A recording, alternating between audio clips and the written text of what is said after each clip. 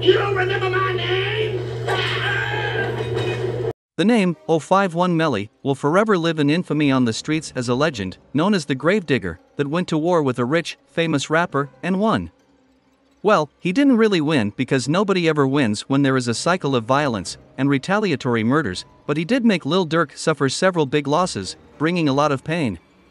The war started when Durk posted a video mocking the death of 051 Young Money member and rapper Lil Mark. Yes, at the heart of this beef is a murder allegedly committed by THF Twilla, 5-star from Folly Boys, D Rose from 600, T Roy, and King Von from O Block, but it was that stupid video where Durk mocked the death of Melly's homie that fueled Melly's bloodlust. He couldn't get to Durk because of his fame and fortune, so one by one, he was killing the people closest to him. First, he killed Durk's cousin, Newski, known in hip-hop circles as OTF New, in May 2014 while sitting in a parked car outside of the strip mall on 87th and Cottage Grove, while Durk bought a pair of shoes. In March 2015, Melly killed Durk's manager and THF 46 affiliate OTF Chino, while he was sitting in a parked car waiting for a late-night meal, in front of Stony Subs on 84th and Stony Island. After that, Durk put a bag on Melly's head, $150,000 to be exact. A couple of months later, in May 2015, a 15-year-old shooter from THF 46 named Raheem attempted to collect the money. Melly was hit in the foot and received a graze wound to the head. 2 weeks later, Melly killed Raheem when he ran down on him in an alley on 45th and Cottage Grove. Melly was proud of himself. Here's a clip from a notoriously entertaining conversation between Melly and the chief of THF 46, Bezu. Bezu is a close friend of Lil Durk and considered himself a surrogate father to the boy that Melly chased into an alley. This is the conclusion to the real-life story of Chirac's Gravedigger. I'm gonna go to sleep, y'all bored as hell, man. Yeah, me too, man. I'm gonna read you a bedtime story, tuck you in? Huh? I'm gonna read you a bedtime story, tuck you in? Tell you about this nigga when he walked down the dark alley. He didn't make it to the other end of the alley. I'm just reading the comments, bro. I'm just asking you, you said you finna go to sleep. I am. And I say, I want to tell you about this story about this nigga, right? He went in through the one end of the alley, but he didn't make it to the other end. The black alley couldn't take the story. I heard of it. It's a story. Why you never heard of it? Why? You wasn't there, of course. I've heard of it. I wouldn't tell a story. I wouldn't tell a story. I'll be imitating myself. Man, I'm saying that was a fucking joke. But you gonna walk down this alley, yeah? I want you to walk down this alley. It's a certain alley. THF Raheem didn't make it out of the alley after leaving Golden Fish and Chicken on May 24, 2015, but his cousin, FBG Duck, did make it to his funeral, despite his friendship with Raheem's killer, Melly. FBG Duck boldly tweeted the day Raheem died, "Lil THF shorties better remember, dat's my blood lil cousin. I will be at dat funeral, so be ready to see my face, period. RIP Raheem, pound, family first." The following day he wrote, "I lost 2 of my lil cousins in the last 2 years. Shit hurts. Rest up Scrap. Rest up Raheem." Thankfully, nothing happened at the funeral, but a lot of cold stares and stone faces. FBG Duck and his brother FBG Brick were GDs from STL, EBT. Their younger cousin Scrap represented Mob, which is one of their allies, but their little cousin Raheem joined their ops, TH46. FBG Duck, FBG Brick, Scrap from Mob, and THF Raheem all died violently on the streets gangbanging. In part 1, we asked everyone to remember the links between 051 Melly, FBG Duck, Motor from Jaro City, and TB from Taekwon World because their alliance would become important later. We're not quite at that point yet. I just mention it as a reminder because in part 2, we introduced Uncle Ruckus to perform an exorcism so we could lift the evil spirits of self-destruction from our souls. Let's see how that's working out, before we detail the history of the war between 051 Young Money and THF 46. You all testicles and no shaft. Oh, yeah. What happened to your shaft? There's powerful niggardry at work here. Who in the hell are you? Nigga, my name is Reverend Father Uncle Ruckus. No relation. In the name of white Jesus and all great white men who have come thereafter, I command our black nigga soul back to the depths of hell. Is that all you got, nigga? Oh, no, nigga. That's just the tip of this iceberg. Read, nigga, read!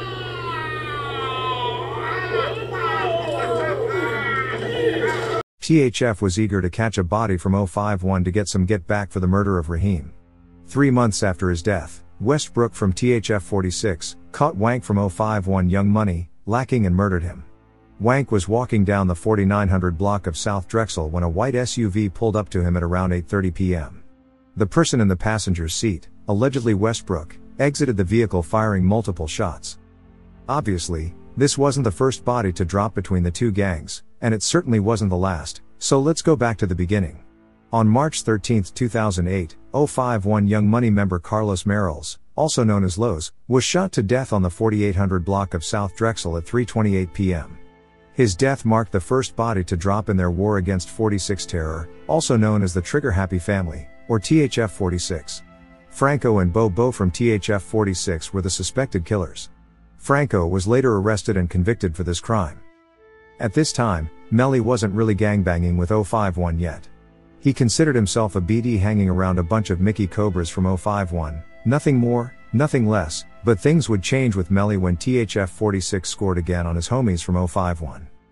Isaiah Zecco Walker was an 18-year-old gang member from 051 Young Money that was killed during an altercation outside a McDonald's on September 27, 2008, while visiting home from Ashton University. While at the McDonald's parking lot in the 700 block of East 47th Street, Zecco got into an argument with some THF 46 members and was shot multiple times. He died as a result of his injuries. Aki Walton was soon charged with 1 count of murder for the death of Zecco, but fled from prosecution. The FBI would later track him to the home of a relative in nearby Indianapolis, where he was arrested and brought to trial. THF Aki is now serving 28 years in prison.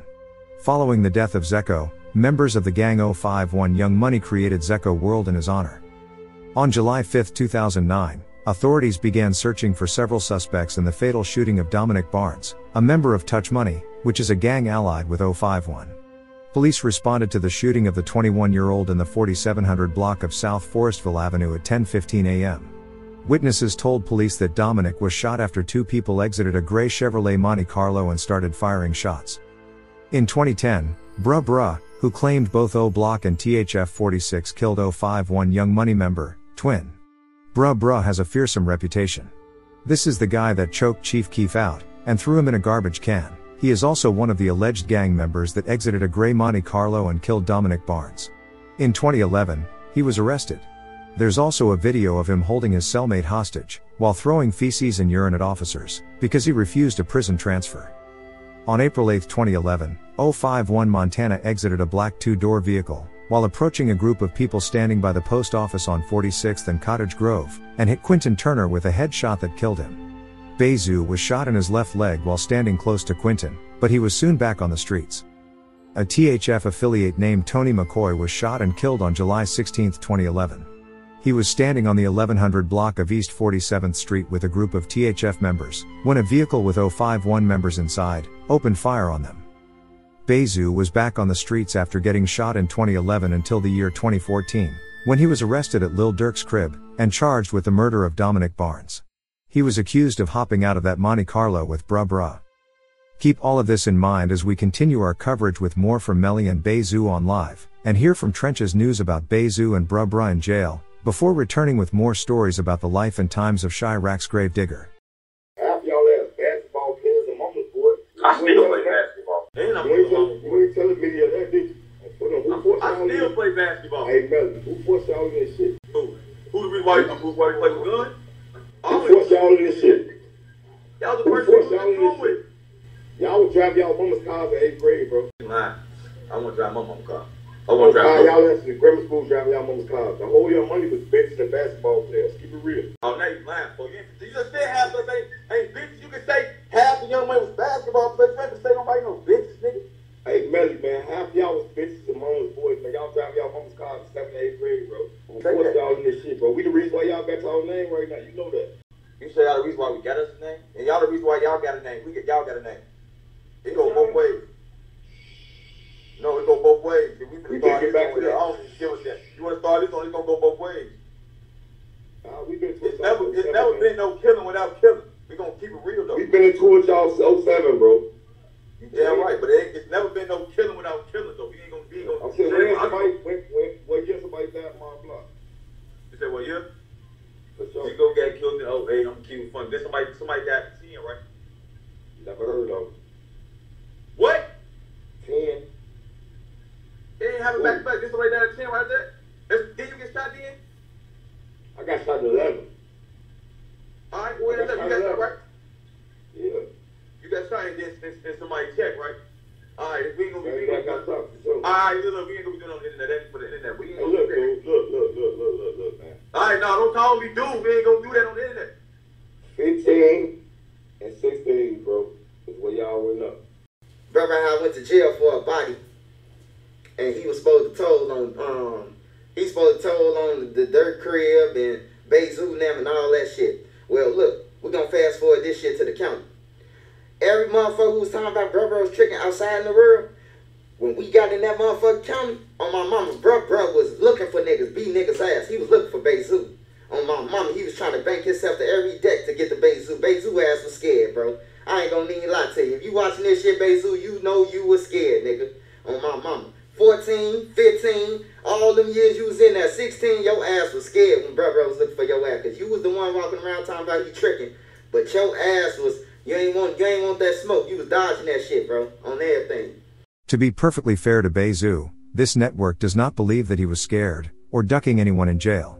He had very little control, if any, over where he, or any other inmate, was housed. Jail is modern-day slavery. Bezoo may have run his deck, or his pod, or whatever the fuck the cool term is, but he wasn't a corrections officer. You lose your rights when you get locked up. It's not cool when someone else determines when you eat and sleep. I strongly suggest that my people end the violence, stay woke, and stay free. And for anyone out there that's still watching who thinks we're all cap at this network, just listen to the words out of these niggas' mouths on social media. Melly and Bezoo confirmed that THF-46 killed Zeko in 2008. It took a while for 051 to get that get back, but THF Quint and Tony were killed back-to-back in 2011 as retaliation. Melly entered the war against OTF, TH-46, and 600 when he started his murder spree in 2012. His squad started to go up on the kill and nigga scoreboard around 2015 or 16. Before that, Ella Capone was killed by 051 Young Money in 2013, and Rondo No. 9 was arrested for murder in 2014. Durk wasn't the only one taking losses though, because Melly suffered two big losses in 2016. One was the loss of 051 Young Money member, Bankroll Q. Melly murdered one of his alleged killers within hours. The other was the loss of his younger brother Woo's uncle, Kurt Mack, who stayed involved in all of the siblings' lives throughout his own. Kurt Mack was a GD from Snowblock, who associated himself with Melly's friends King Louie and Mubu Crump, and the Mubu movement. There is a viral video of him talking on the phone when a vehicle approaches attempting a drive-by. Kurt calmly pulls out his weapon with one hand, while still holding his phone with the other, with a cigarette in his mouth, and starts firing. Kurt Mack's loss was a big one for Melly. THF Rome is his alleged killer. So, you know Melly sought revenge against the gang that killed his beloved uncle. If you don't, then you haven't been paying attention. All of the murders linked to Melly, and more, are explored in the introduction to our docuseries titled, Melly's War with Chirac's Gravedigger, and Part 2 titled, Durk puts $150,000 on Gravedigger's head. In 2018, Melly nearly lost his life when he was shot in the arm 5 times and a bullet grazed his head. He was at a party with his homie Mubu Crump. Crump was shot and killed during the attack. His alleged killers are Bezoo and Lil T from THF-46, and Lil Steve from Lamron. Again, the self-snitching on social media seems to confirm this. They can call me all they want. They can't call me a duck or no sucker. You ain't no duck, bro. You ain't no duck, bro. You that. You the I man. ain't that though. You the man. You want me on your side? You want me on your side? Huh? You want me on your side? I don't need you on my side. That's my woman. You don't need me on That your side? motherfucker be with your ass, be down. Boy, I don't need you on my side. I'm gonna check out these. Every individual that's wrong, we got their ass smoked. That's your word. That ain't my word. But you be getting everybody hurt. So what you trying to say? I want that. If I was there, it wouldn't go on like that. If I was there, it wouldn't go on. If I was there, it wouldn't go on. You can say one person, and I wasn't there. I was in a bush. You lying, bro. You know I know you lying. What situation? Just say one person. No, bro, we can record it, bro. You know that. I'm not gonna say no name. You know what's going on. I just told you I was that one person. And what was I doing when the shit was going on? I was pissing. Fucking running to gunfight. Yeah. I ain't no stupid. Super safe, bro. You You heard me saying to you, I'm real smart. You even told me I'm not no fucking idiot. So, I'm drunk, man. I'm sleeping with this nigga. This is my boy. Melly failed. After Bezu killed Crump on May 25, 2018, and caught Melly lacking, with his dick out, pissing in the bushes, Melly wanted revenge against Durk and OTF. First, he would once again kill one of the people involved in the murder of Bankroll Q. Tyrone T.Y. Marshall was a member of GGE and present at the scene of Bankroll Q's death. He was also known for dropping the Y in pictures, signaling his own gang affiliation, and disrespect toward Young Money. He was leaning against a parked car talking to a friend on the 4000 block of South Calumet when a car pulled up and opened fire at 3:27 p.m. After Melly's murder, members of GGE posted pictures with the caption "Long Live TY." Melly continued to stalk Durk's family members in Chicago, OTF, and members of THF 46 until a few months later on October 8, 2012, when this happened. Police say 3 men were shot inside that car right behind me there. One of them is in critical condition, another is serious, and a third man who was shot is not giving police any information on what may have led up to this. The car, riddled with bullet holes, coming to a stop near 111th Place and Cottage Grove, where it ended up in the middle of the street. Police say officers responded to a shot spotter alert where they found the 3 men wounded. According to police, besides the victims, there were no other witnesses. The shooting originally happened in the 600 block of East 115th Street. Just after 2:45 this morning, we could see bullets went through a nearby McDonald's. No one is in custody, and area South detectives are investigating. A source tells us all 3 victims, who are in their late 20s, early 30s, are known to police. Darnell Banks, also known as Baby D, was taken to the University of Chicago Medical Center with gunshot wounds to the abdomen and back, where he was pronounced dead. Baby D was Lil Durk's cousin. D Thang, Durk's brother, was struck with multiple gunshots into his abdomen and legs. Luckily, he survived. OTF Fresh, from Lamron, was shot in his left knee. He was not seriously injured. Was this the work of the Gravedigger? Did he claim the life of another member of Durk's family? Some say he was with Snow Block when Baby D was murdered, others call cap. After a while, it seems like Melly was to blame for anything bad that happened to Durk. But, the theories of his involvement in Baby D's death are not conjured up out of thin air. Snow Block is the set of GDs claimed by Melly's uncle, Kurt Mack, and his friend, Mubu Crump. So, it's entirely possible that they slid on Durk's people together. At the end of the day though, the who did what to who, and why they did it no longer matters. All that matters is this stupid shit must stop. Immediately. 051 Young Money rapper, Lil Mark, was a street nigga that was really about that life. He had allegedly shot THF Twilla in the neck, weeks before Twilla and his hit team got revenge. Street niggas were doing street shit. There was no need for Durk to make the bus stop where Lil Mark died a famous place. Durk was chasing clout. His people paid for it. It's sad to say, but a lot of the murder and mayhem attributed to Melly could have been avoided if Durk had not fallen victim to a nigga moment.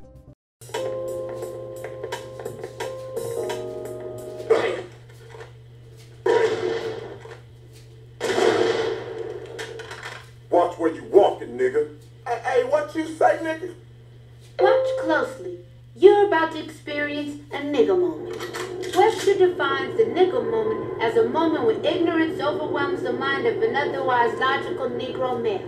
What did you say, bitch, nigga? Hey, squeeze it, nigga. Causing him to act in an illogical, self-destructive manner, i.e., like a nigga.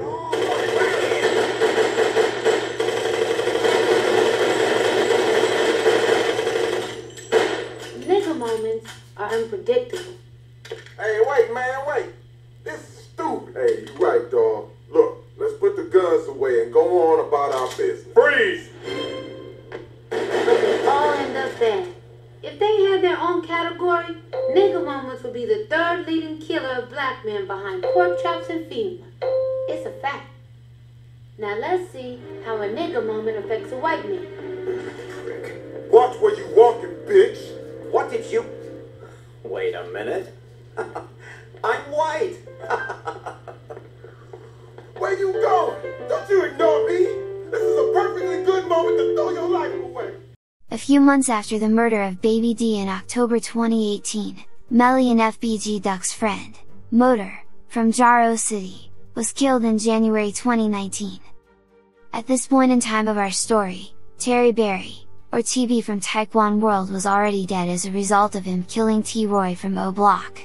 FBG Duck, TB, and Motor were the links between STL, EBT, Taekwon World, and Jaro City. We will explore the life of T-Roy, and death of TB, when we tell the story of the Get Back Gang in an upcoming documentary, so please like this video, and subscribe for more stories like this from us. After Melly's death, FBG Duck tweeted, "We talked for 2 hours one day, telling each other about these snake-ass niggas. I took your advice and separated myself from the fake love. I wish you would have took my advice. You definitely hurt a lot of people with this one. Rest easy gang." On September 1st, 2019, Melly was at a house party located on 6107 South St. Lawrence, which is Jaro City territory. A few weeks earlier, Melly and 007 Nate from Taekwon World had got into a gambling dispute over a dice game. This is not surprising because most of Melly's arrests were for gambling, nothing serious like the murders he committed, and there is a famous clip of him playing cards with FBG Duck, and Motor from Jaro City, on YouTube. Nate refused to pay the money that he owed Melly, which is strange considering Melly's background, but Nate proved he wouldn't be intimidated, even after Melly shot up his house with Nate's girlfriend and newborn baby inside. Melly and Nate were both at the house party when this happened.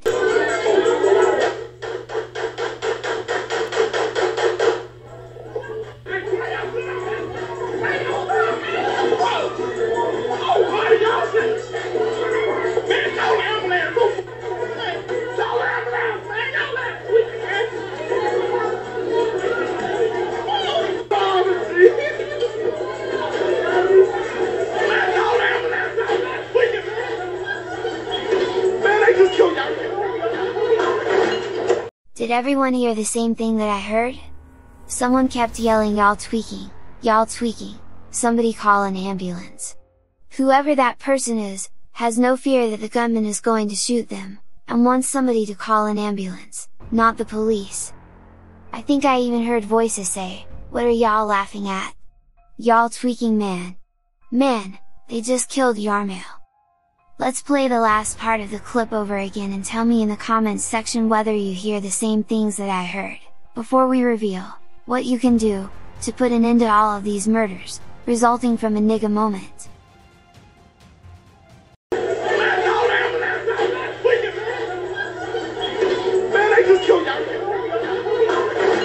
Nigga moment cannot be resolved with violence, but where there's harmony and peace. What? What's happening? No! You tricked me! Nigga moment cannot exist. This is the backdoor era in Chicago drill street politics. Snakes that call themselves friends leave the backdoor at a house party unlocked for the ops to slide through. That's why it's called backdooring someone when you smile in their face, and then stab them in the back. Dro, from Taekwon World, decided that it was a good idea to ride with Nate when he killed Melly at a house party full of people. Dro was shot in the head and suffered permanent brain damage. Richie Jerk from Taekwon World, who was present and shot when King Von killed Model, was later killed to even the body count between 051 Young Money, and Taekwon World. The house party that Melly was at when he died was in celebration of the life of deceased STL, EBT member, Man, better known as Can't Get Right. A lot of people have speculated that a video showing him throwing down the Y for Young Money, in front of Melly, and then running next to FBG Duck when he noticed that Melly saw him, had something to do with the back door being left open to kill Melly. Can't Get Right was apparently jumped, and beaten badly by members of Snow Block before throwing down the Y at a balloon release event for yet another dead gangbanger. Snow Block is the gang behind King Louie, Mubu Crump, and Melly's uncle, Kurt Mack, so it's entirely possible that tension from Melly's connection to Snow Block contributed to growing feelings of animosity, leading to Melly's death. After hearing that another op had died, King Von rapped, "Melly got shot up in the party, started Harlem shaking." King Von, of course, is now dead. Durk's brother, D-Thang tweeted, "I walk around my hood with 40 to 50k on me, on Newski. Nigga ain't never play with me on God. Every op that ever shot me, ain't here to tell they story, period. Durk's brother, OTFD Thang, was murdered on June 6, 2021. So, the curse of Chirac's Gravedigger on Durk continued even after his death. Rest in peace to Yarmal, Melly Williams, all of his victims, and all of the fallen soldiers in this senseless war. Let's give peace a chance. Stop nigga moments, and please join us for our next documentary. It's about Team 600's forgotten player, D Rose.